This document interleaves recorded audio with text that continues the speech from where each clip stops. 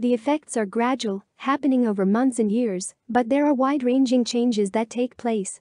The best way I've heard this explained is the general idea is that if you think of your chromosomes as the blueprint for how your body grows, hormones are kind of like the construction crew that makes it happen.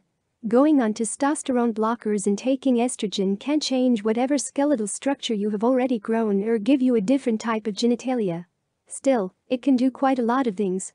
Hormone replacement therapy, HRT, will typically change the way your body hair grows, making it come in lighter and softer.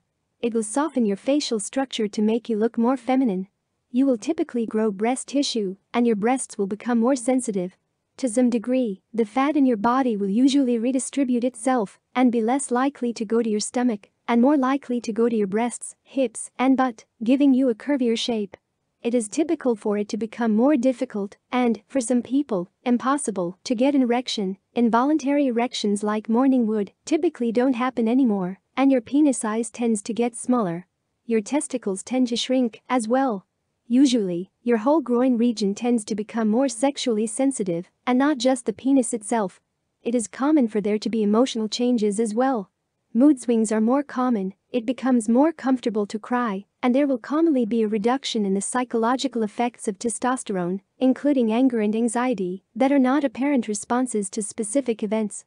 If you start HRT before puberty or delay puberty with hormone blockers, then start HRT later, your overall bone structure and facial structure will typically grow in a way consistent with bodies that naturally produce estrogen. And, in general, the sooner you start HRT, the better the results you will get.